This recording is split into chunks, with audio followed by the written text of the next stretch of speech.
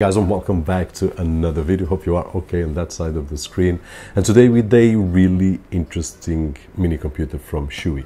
Now, the last one that we have seen, I will leave some links right over here, but we did install Windows. Actually, it already had Windows, but we did install a dual operating system on it with macOS. So we turn it into a Hackintosh, which is a really fun thing to do and use a mini computer. This one, we will check out what we can do with it. So if you are interested, just follow the channel and we will give you more news as soon as possible. It has a AMD Ryzen 7 3750H, 4 cores, 8 threads, a Vega 10 GPU with 8 GB of RAM and 256 GB of PCIe SSD, Wi-Fi 6 and also Bluetooth 5.0. In terms of the design, I really enjoy it. It has this bottom right over here which will let the air get in, and it also lets air get in through here and it will expel through here, so it will cool the machine like this. Really interesting. In terms of connectivity, at the back we will have the power input jack, dual gigabit Ethernet connections, which is great, display ports, HDMI, 2 USB 3.0, and then at the front another 2 USB 3.0, a USB type C which we can use for display output as well, audio output, and a power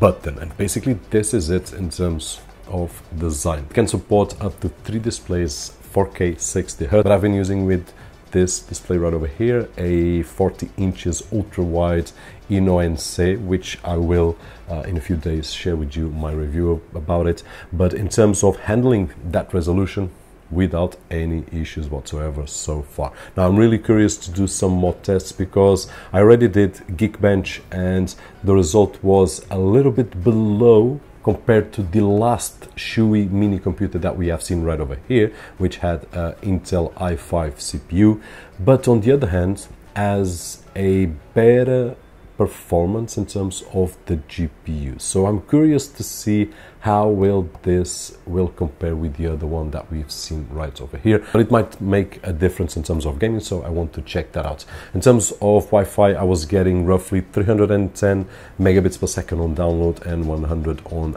upload, and of course if we use the gigabit connections then we will reach the maximum of the connection, which is 1 gigabit each. In terms of the SSD inside, I did open the machine, so I can tell you that it's a Kingston inside, and we will reach 1620 megabytes per second on reads and 620 megabytes per second on writes, which I do believe that there is a huge gap between the reads and writes.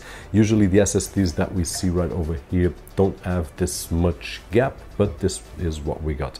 Now, I did open the machine so that we can take a better look on this first impressions video, and I did upgrade the 8 gigabytes that are inside of RAM and replaced with 32 gigabytes of DDR4 from S3 Plus. I will also leave a link down below so that you guys can check it out. Really easy, it's well designed inside, which we always love to check it out. Really easy to upgrade, as you can see, and we can also access really easy to the SSD NVMe right over here. So if we want to upgrade, Chuwi states up to 1 terabyte. Not really sure why the limitation on 1 terabyte. I have to test out with bigger SSDs like 2 or 4 terabytes and see if it's capable of handling. Hopefully, I do believe that it will, but without having any more proof, without testing, I will have to take the word from Chuwi on the website, which states 1 terabyte of upgradable storage. That being said, if you are interested to know a little bit more about this machine, don't forget to subscribe to the channel and just pay attention, because in a few more days I will be able to tell you a little bit more about it and my efforts to make it or turn it into a Hackintosh, which is always a fun project with a lot of hours on the way, but really fun project. And this would look really nice on a desk with macOS, but let's see. If not, with Windows will look really nice as well. That being said, hope that the video was helpful in some way, and if it was, don't forget the usual thumbs up right over there, which is really appreciated on this side of the screen. My name is Roberto, and as always, I'll see you guys on the next one.